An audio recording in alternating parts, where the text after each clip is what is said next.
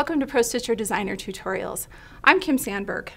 Let's look at the user interface features of ProStitcher Designer. On the screen, you can watch my mouse here. We're going to start over here on the left side of the screen. Click on the File tab. You'll notice across the top of our screen here we have tabs, and all of the tabs have different functions and different ribbons underneath them. The File tab, however, doesn't have a ribbon. It has a drop-down menu, which has a lot of the features you have come to expect from software programs. We've got new, open, import, load backdrops, close, save, exit, all of these great features. We'll move on to the next tab, which is our Home tab. We have the ability to open a new design page, save a design, open an existing design, do a print preview of what we have on the screen, and if we have a design loaded, we can send the design directly to ProStitcher. We also have access to our area library from the Home tab. Our next tab is the Tools tab. And you'll notice here on the very left we have the Undo and Redo buttons. These stay stationary for the next few tabs that we're going to look at. These buttons are always here, and they really are your best friend. Under Tools, we have clipboard buttons. We have the Draw tools, which allow you to draw designs. We have the Artwork button, which has a drop-down menu and allows you to easily create any of these shapes with a simple click. Under the Outlines, we can close lines or we can swap start and end points. Notes allows us to put notes on the page. These notes are actually for patterns or other instructions you want to include in a printout. They're not for putting text into a design. The next section of buttons on the ribbon are the Create buttons, and this text button right here is the one to use if you want to create a design with text in it. We have an auto digitizing feature, which allows you to easily create a design from a loaded backdrop. You can duplicate a design.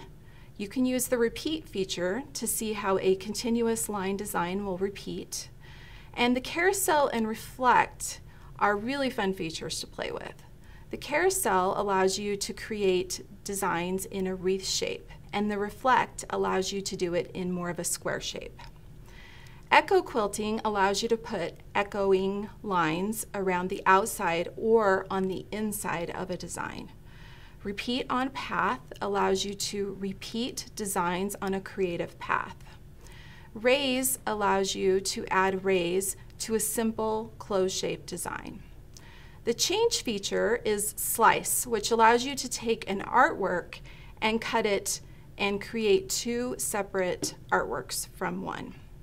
Our Backdrop tools include allowing you to open a backdrop and load it, and then also use the Magic Wand feature, which you use in conjunction with the Draw tools once you have a backdrop loaded on the screen. And the last button on the Tools tab ribbon is the Batch Conversion, which allows you to easily save a design in all of the formats that are available in ProStitcher Designer. Our next tab is the Modify tab. Click on that, and you can see once again I've still got my Undo and Redo buttons here on the left.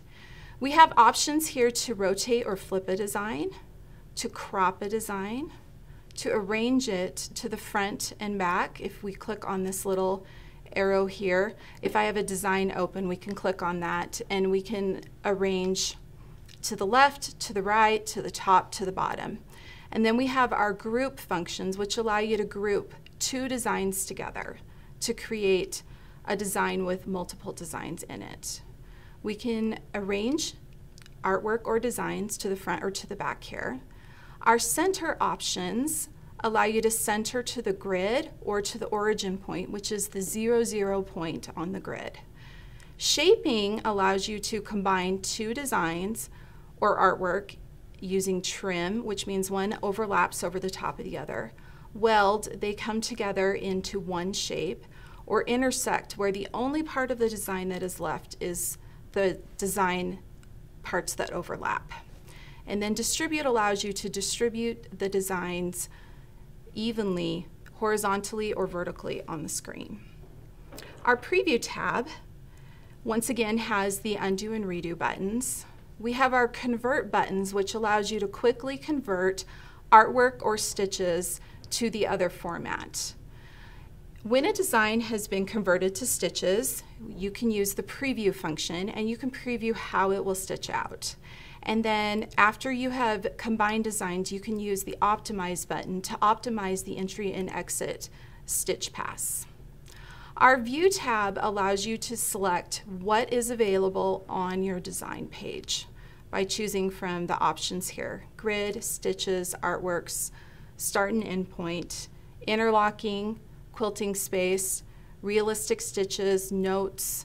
You can open folders from here, and you can turn your backdrop on and off. We also have zoom selections available under the View tab.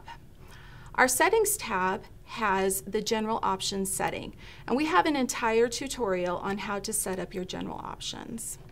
Our last tab is our Help tab, and we have a direct link to video and PDF tutorials. We have the About button, which gives information like what version you're currently running, and it also has a direct link to the website. My Home opens your home page. Registration is where you can double check all that information you put in when you originally registered, and you can always come here and check for updates under the Help tab.